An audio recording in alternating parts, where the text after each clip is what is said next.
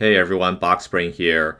I'm making a medieval fantasy sandbox called Goblin Menance where you can build your own army of NPC characters and lead them into battle against hordes of goblin creatures.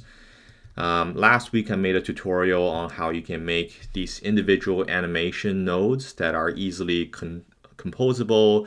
You can drag and drop them underneath any object and animate them with this animation node. This week I wanted to show some more complex animation examples, kind of like these apples here where they can drop off of a tree and do a bounce and roll to a random position, right? So that's actually a compound animation that's composed of multiple sub-animations. So I want to show you how you can put these animation nodes together in a really simple way and to create any kind of animation behaviors you want. All right, so let's get started.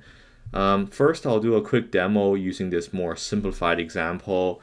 I'm going to leave a link to the video from last week on how I set up this scene here. I'm not going to go over this scene setup today, but essentially, you have a background, you have a player with a camera, and then you have an object that you want to animate. And the animation is triggered by this area 2D. Where whenever a hitbox hits this object, enters into this area, we're going to play whatever animation it is we want to play. So in this case, we're just going to play the bounce animation. So let's take a look at what that looks like. So you have this player, it's moving around. And then whenever you strike the coin, whenever this player hitbox enters into the coin's area, is going to make that animation pop out, right? So it's going to make the coin bounce. So to demonstrate a similar animation, so let's say we want the coin to, instead of bouncing, we want it to roll to a random position instead, right? So we have another animation for roll. Very similar concept to the bounce animation. In this case, it's just interpolating the position and the rotation of the coin, so making the coin move to a random position, and then also rotating the coin along the way. And you can set a duration for it, so I set it here to be 2 seconds by default. So very similar to the bounce animation. Actually, the bounce animation is a little bit more complex. But now let's say we want the coin to simply roll instead of bounce. So you can simply select that animation to play instead. And whenever you hit the coin, it's going to make it roll to a random position. So let's, by default, I have my roll animation to be a one-time use. So we can turn that off actually. So we go into the editor, turn off single use by default, and we'll avoid that error there. So now it's multiple use, and whenever you hit the coin, it's going to roll to a kind of random position here. So now let's see how we might want to have it both bounce and roll to a random position at the same time. So i.e. bounce to a random position, right? Or bounce and roll. And that's very easy. So you go into the script for the coin. So instead of just calling roll, you can also call bounce.play. And that's going to make it do both. There we go. So it's going to bounce and do a slight roll to a random position.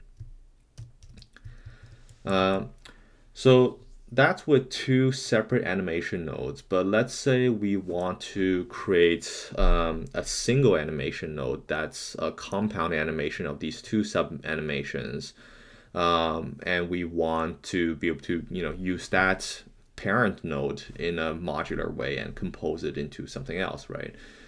So instead of having to deal with 2 separate animation nodes, we can create a third animation node. Let's call this bounce and roll.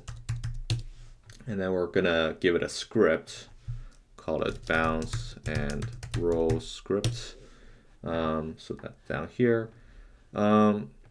And then we're going to have it extend the animator class. I'm going to just kind of show you how this works before I dive into the code in more detail. But all you need to do is to have it extend the animator class, which we'll go over, and then override the play function, the play behavior.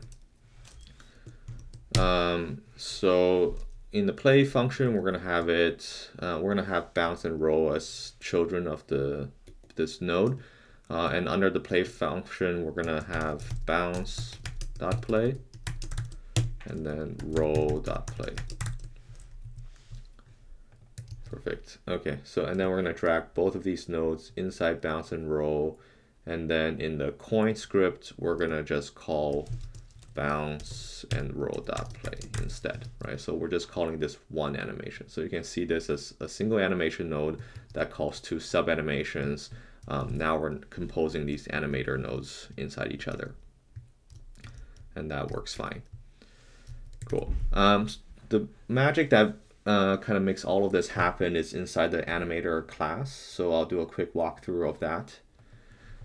So this is the animator class, and it has all of the methods you need to be able to easily compose animator nodes inside each other and define custom play behaviors that override this play method. The default play method is just going to emit a signal to tell whatever else that this animator has been completed, and if it's a single use animation node, it's going to delete it at the end. But the part that allows for the composability is that it's always going to look for a host. So these animator nodes are going to act on either a host node, which is the parent containing the animator, or a host sprite, which can either be can be a regular sprite node or an animated sprite, and is going to have these kind of node paths that you can also define. By default, I always have my sprite node path be either sprite or animated sprite. That's kind of the dependency and the built-in assumption of how this works. But you can certainly also customize this to fit however your project is set up.